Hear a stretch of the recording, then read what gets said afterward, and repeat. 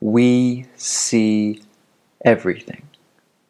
And we are beginning to crack, beginning to rise, beginning to force our way inside and jam spanners in the death machine of the unillumined mind, draining blood from our eyes to fuel the grinding engines of corporate rule and planetary demise.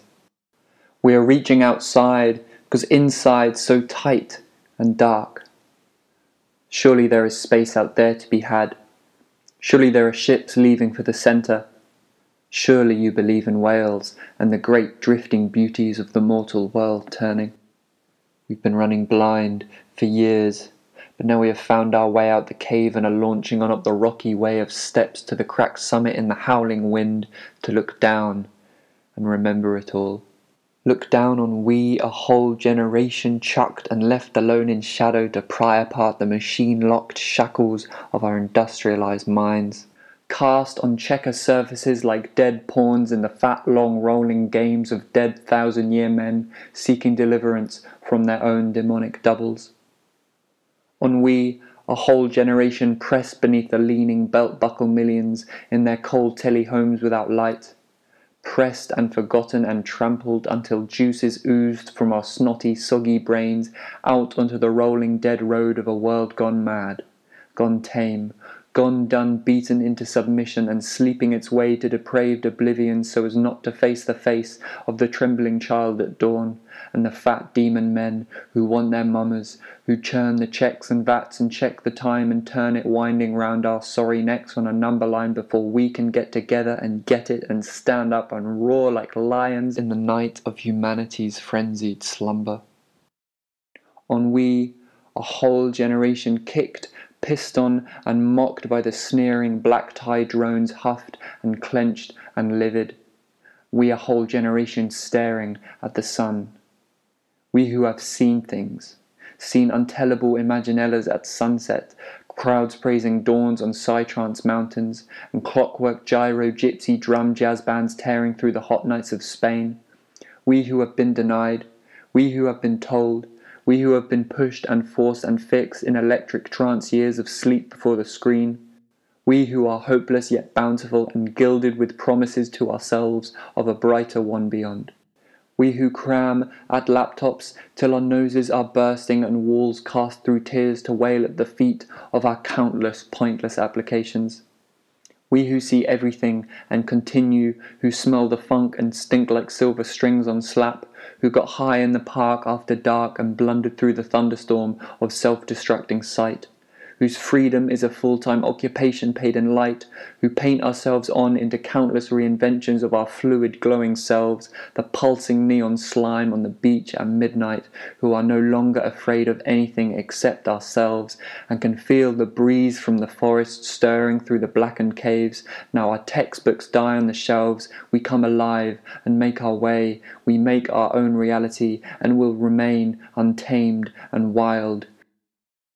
We let loose on the tight-knit cities to herald in the gardens of the blossoming mind that tower in trees above the floor-scraping armies, peeling their rotten eyes for the next invisible dollar. We recreate, co-create, elevate, levitate, meditate and mediate to alleviate the sorry state of this sorry, worried state, intent and bent to hell on ravaging the imagination for gold. We who have been digitized, incentivized and mechanized, who were taught to self-destruct but found the elixir of the realized hiding right between our eyes and lies. The grail left under our noses among the flowers of free-flung poses, dancing and singing in showers of bodies all opening like roses. Who are hacking ourselves faster than the silicon ape can handle. Now the race is on, and we are the drivelling underdogs from the plastic lotus overworld who have smelt further than the next paycheck, who need nothing, who are already dead and free, who seek no meanings and run from no nothings, poised in between like dancers at sea, who see this melting city as no more than a smoking vision and drift on as butterflies invisible to the village and the soft horizons unseen. We who admit we are always naked, whose bones will dance as dust to their soily homes in mother, we who are our own brother, discovered and uncovered, the lands within unchanted and wild before the childish eyes were smothered. We who have been meticulously measured from age 11, tracked and stamped and centrified and neatly packed up for delivery to the waiting conveyors running ever on, their gaping maw of the morning alarm and the caffeinated glut of hazy guts we call days. We who will die for the tranquil, lest the tranquilized do not censor, the light of the human marigold, unsubjected and disidentified in 7 sermons of guttered legalese, thrown overboard to chew the bulk of a rapidly sinking career profile, a coffin filled with fumes, where we are ghostwriting the future in fire and blood for £5 an hour, where we wash your dishes and scrub and nurture and dust, maintain and preserve the world like a hot and spicy jam bound for eternity's waiting spread. Toast us with indulgence and accuse us of relishing. Ignore us as you watch wide-eyed from the corner and hunger for a scent of paradise as we guzzle fat, soggy mangoes from supermarket bins and alchemically morph the rich scum lining of a planetary monster into visions of diabolous dancing freedom. We who are cut from our homes in trees and hand back our slacks and shoes and cry because it will not work out. It cannot work out. And nor did we ever want it to, just to play, and that one soul-whole light ripped from us by prying jealous hands and kept away till we cried ourselves to sleep again. You cannot give us anything, and nor would we want it, or would take it from you if we did. We are alone together, and we are bringing forth ancient guzzling gods and storms of fire and deadbeat poets and howling winds from the dream time. And we are tearing down your metal blanket walls from the inside out, beginning with this cracked ceramic casing of beliefs in imperfection. And we are gold gluing our frayed stone bodies into raging full-back bandit packs that you will step aside for and allow to manifest the power of the 2-horned goddess. We are here to bring destruction before you fall asleep again. We are here to jump the train. We are here to leap clear of the dead dream of life you told and sold and moulded us to fit. We are unravelling and spluttering our guts and shame all over your shining white counters and bulging abattoirs of shiny plastic packaging. We are singing on the tube.